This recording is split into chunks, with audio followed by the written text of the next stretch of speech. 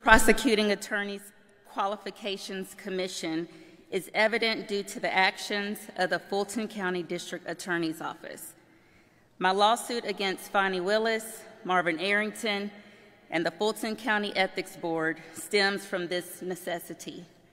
Stalking, often misunderstood, involves repeated, unwanted behavior causing fear or distress.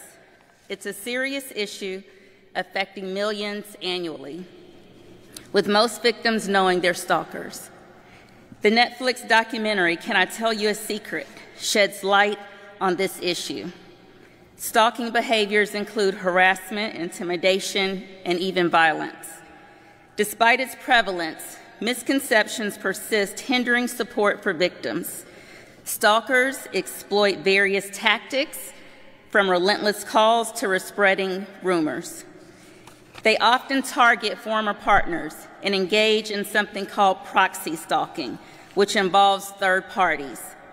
Victims endure emotional trauma, and the risk of violence is significant, especially with intimate partner stalkers. The failure to address stalking perpetuates the cycle of abuse, highlighting the importance of legal measures like the Prosecuting Attorneys Qualification Commission, or PAC. It's crucial to support victims and hold accountable those who neglect their duties, ensuring justice for everyone. Stalking is repetitive. Stalkers create a pattern of repeated unwanted attention and contact towards a person. It's an obsession I don't believe they themselves even realize. Their focus is unrelenting towards the victim. A stalker harasses and intimidates a person over and over without ceasing. Examples of stalking are showing up at someone's home or their job uninvited. If Da.Fani Willis investigated my case, she would have spoken to my secretary at the Emory Healthcare, who would have shared with her, my stalker repeatedly came to my job to harass me. Repeatedly calling victims at unreasonable amount of times. It could be up to 50 times a day, but they'll make up excuses or lie as to why they had to call you 50 times. Stalkers will cash app you money unsolicited, and you have to block them from sending you money. Stalkers will repeatedly wait for you at your car and surprise you with the "I was just in the area." Stalkers will also call you from other people's numbers once you block them. Stalkers will leave threatening voicemails on your phone, vacillating between thoughts of undying love and hate if you do not call them back. They'll send you letters to their victim's job in an effort to try to get them fired. They will try to blackmail you. They file motions to appeal their restraining order because they truly believe they are not a stalker. Stalkers get other unknowing and knowing third parties to harass and intimidate you. Proxy stalking. Stalkers will stalk former spouses, friends, sexual partners, or people they sexually assaulted. They spread rumors about their victims, and they do everything they can to belittle and humiliate their victims. Once they realize they can't have you, disgust for their victims sets in, and they try to destroy the person's life. When people repeat rumors they heard from a stalker, they are unknowingly participating in stalking the victim. There are approximately 13.5 million victims of stalking in the United States every year, and I want to give you a few stats. 67% know the person stalking them. They aren't strangers, as most believe.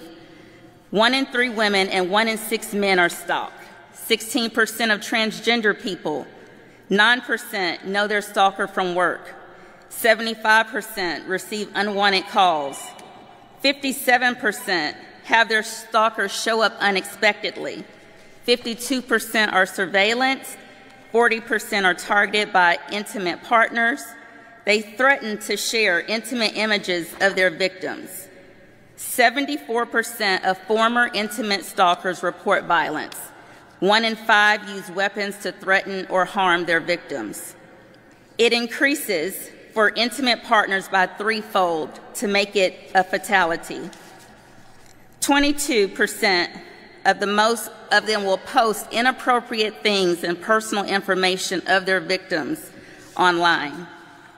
Some common misconceptions: they're strangers. They're not. They will eventually stop. If you ignore it, they will stop.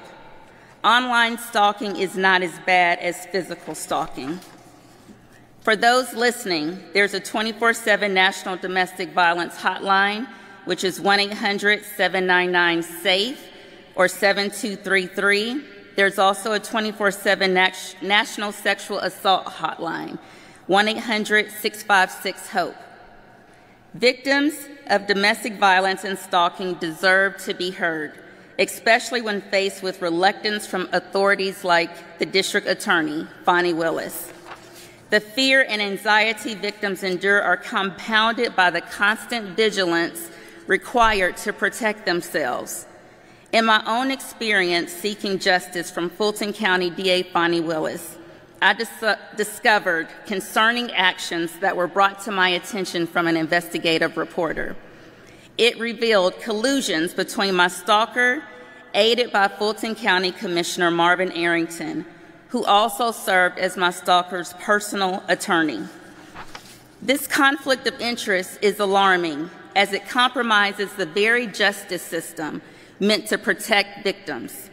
Despite presenting numerous witnesses, DA Willis did not interview one single witness. Over 20 were presented, including my pastor after he joined my church. This pattern of neglect and misconduct persisted, violating my rights under Marcy's Law as she offered a plea deal without consenting me. The passage of the Prosecuting Attorney's Qualification Commission is a vital step towards accountability, providing recourse for citizens failed by the system. Fulton County Commissioner Marvin Arrington chose to take a stalking case against a state representative, all while he oversees and appropriates funds to the DA's office. As a criminal defense attorney, Fulton Commissioner Marvin Arrington defends his clients in the same courtroom he appropriates and has unlimited access to the judges. DA Willis is charged to represent victims in Fulton County, the very people Commissioner Arrington's private clients seek to dismiss claims against. Two attorneys, family friends, law school classmates, opposing each other with one having the authority to chop up charges to benefit the other, and one with the authority to vehemently advocate for funding. A perfect storm for an unknowing victim. During jail calls, Commissioner Arrington and my stalker plotted various actions, including manipulating judges, leveraging political influence, and conversations that were had between Commissioner Arrington with Da.Fani Willis before she was even sworn into office about my case. Commissioner Arrington discusses getting favors from the chief jailer of the Fulton County Jail on behalf of my stalker, and the criminal behavior of other elected officials, past and present, is discussed on these jail calls. Despite presenting numerous witnesses, DA Willis contacted no one. DA Willis and ADA Yolanda Mack admitted awareness of judges favoring Commissioner Arrington. She never fought for me as a victim, a Fulton County resident. She was always in the pocket of the commissioner and retaliated against me after I contacted the U.S. Department of Justice Office of Violence Against Women, because DA Willis repeatedly allowed my stalker to be released on bond for non-bondable crimes and failed to notify me of court proceedings repeatedly.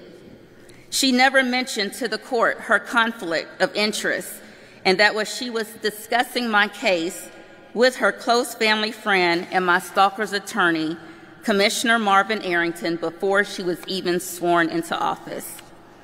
The Georgia Democrat Party's decision to grant a convicted felon, previously jailed for 1 year for aggravated stalking, allowing him access to voter data poses a serious risk to every Fulton woman. Campaign software driven by GPS data exposes private information of registered voters without considering the implications of allowing unqualified individuals on the ballot.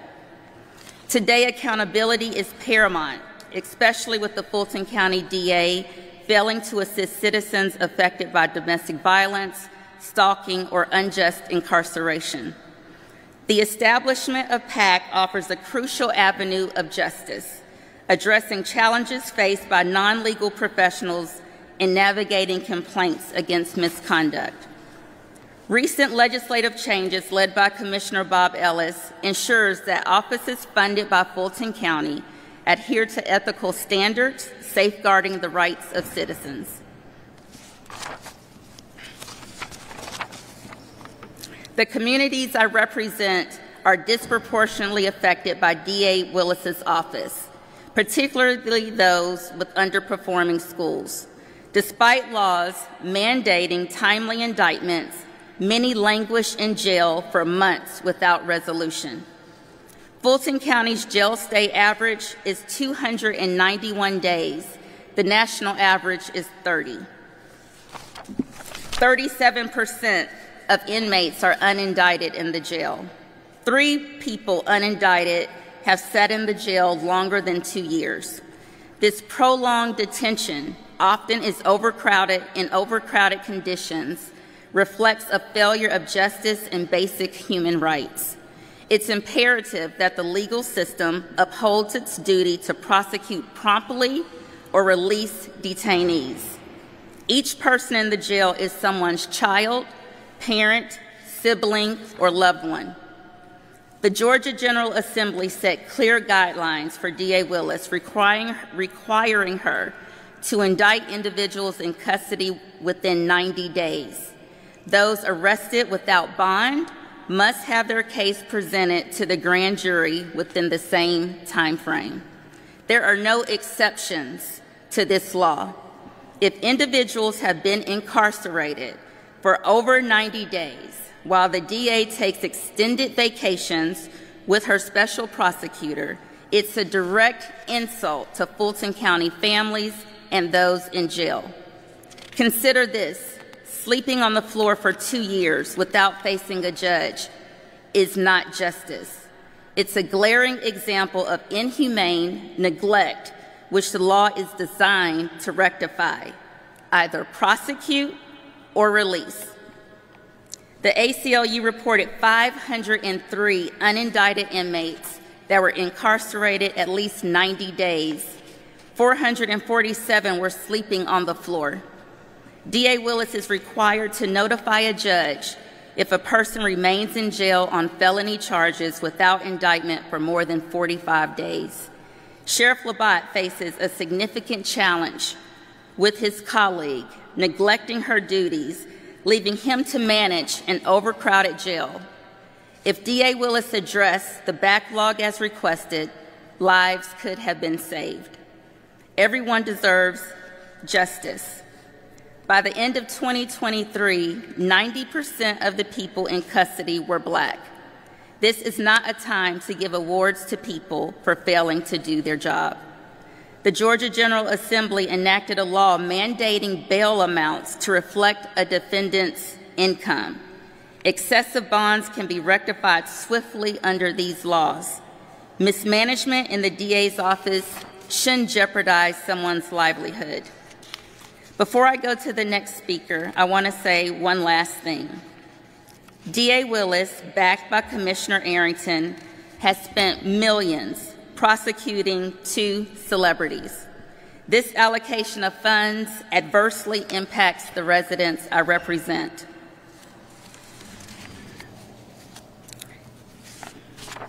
Standing up against political figures like Arrington and Willis is daunting. Living in a system that feels broken and corrupt and facing retaliation for protecting my family is disheartening. Yet I am supported by brave individuals that were not scared to stand next to me. There are also many brave individuals that have been contacting me about their stories. To those listening, don't hesitate to share your story. You have a community of supporters that will assist you. If you've been victimized by Commissioner Arrington or DA Willis, contact my office. Remember, victims should never blame themselves for things beyond their control. There's no excuse for anyone to violate, harass, intimidate, or stalk you. Trust your instincts and take steps to protect yourself. I'm going to have L.A. Pink from the Street Groomers come and speak. Good evening, everyone. I am L.A. Pink. I am the president and first lady of Street Groomers. I stand here today in honor of our state representative, Mesha Mainor. I hate that she has to endure the things that she has had to endure. But we've been talking about this for years, the abandonment that Fani Willis have left in Fulton County, the abandonment that she have left to the families that have lost their loved ones, to the jail, to the streets, and the police brutality, are just the things that are going on in our system. We have Nigel Collins. We have Jamarian Robinson. We have Kane Rogers. We have Jimmy Atchison. These cases are indicted cases that have been left undone. Money that have been gathered from our commissioners to attack these situations that have not been addressed yet.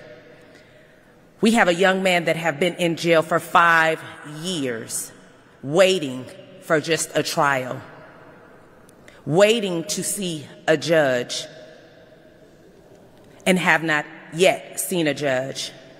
There are so many things that she can be doing instead of chasing Trump and chasing after the YSL case.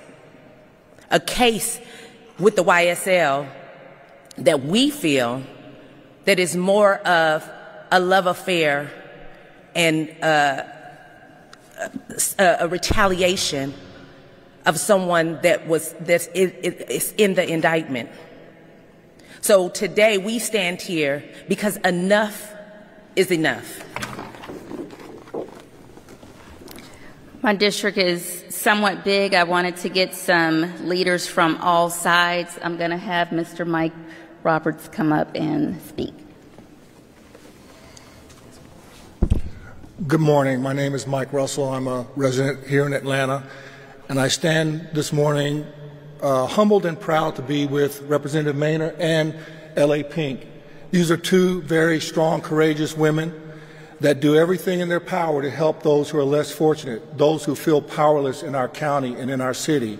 L.A. Pink, for those of you who don't know her, she fights every day for the homeless, for the victims of our society. She feeds them out of her own pocket.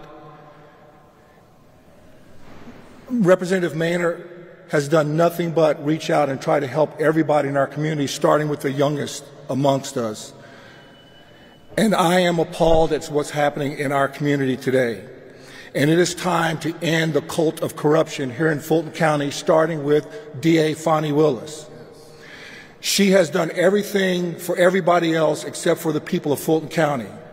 Why is she in New York and D.C. raising funds to be reelected as the DA in Fulton County? I've had victims come to me. I'm not a public official, but they know that I will stand up for them. I've had victims come to me, a family, a mother and a daughter, whose loved one was murdered over a year ago. Their trial of the perpetrator keeps being delayed because Fani Willis says she has more important things to do. What is more important than a murder trial? And this guy is out on bail with an ankle bracelet, and he's a previously convicted felon. Just this week, I had a businessman who had $30,000 stolen from him. The perpetrator, a known felon, had a large screen, flat screen television delivered to her residence. Atlanta Police Department did the investigation, handed the evidence to Fani Willis' office. Without contacting the victim, she dismissed the case. And then you have the overcrowding in the jail because she fails to prosecute when we have people there up to 5 years who have not seen a judge in a jail that's being mismanaged by Sheriff Labatt. The culture of corruption needs to end. And they're all together. Sheriff Labatt, Da.Fani Willis, Marvin Arrington, Natalie Hall. You see one, you see them all. And every one of them have violated the trust of the public. Natalie Hall cost us $1 million stalking a victim. She was not charged by Da.Fani Willis, her friend. Let me say that again for those of you who don't know.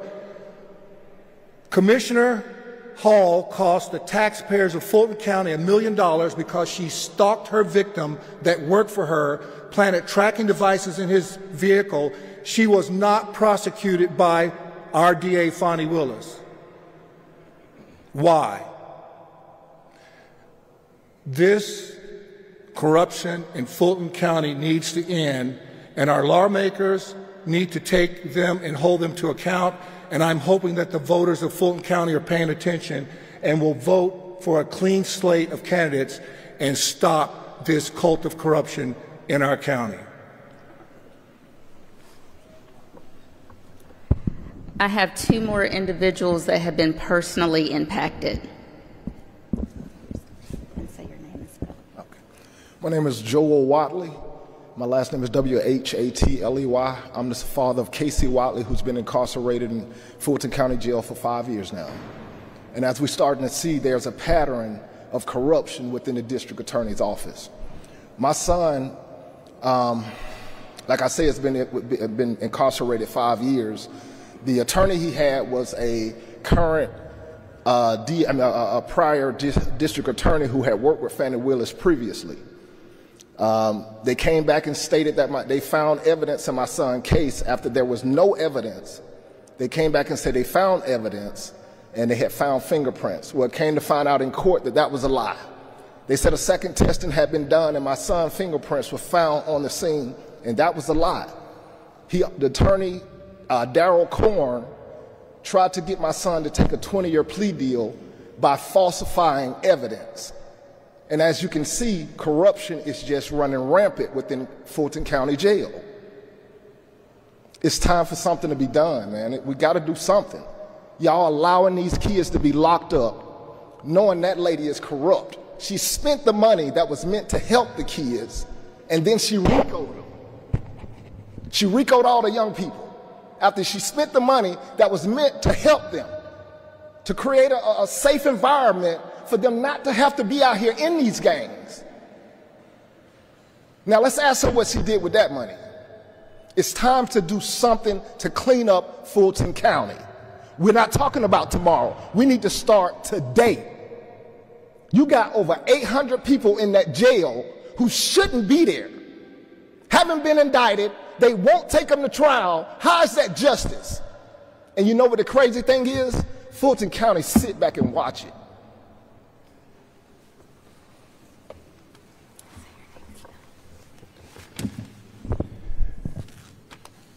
Good morning. My name is J. Wesley Day. That's J-E apostrophe space Wesley, W-E-S-L-E-Y, Day, D-A-Y, David Apple Yellow. I want to first give an honor to God who's head of my life, and I want to thank you, Representative Mainor, for giving me the courage to tell my story. In 2018, I was beaten in a hate crime. They called me homophobic slurs, fags, sissies, and I videotaped my assailants. You would think that it would be an open, shut case, but instead, the criminal justice system here in Fulton County vilified me. They first charged me with the fray. Then they upgraded that to a felony. As a result, I lost my job with Delta Airlines because I reported to Delta that I had a pending misdemeanor. Delta was the one who came and told me that I had a pending felony. As a result, fast forward nearly 6 years later, none of my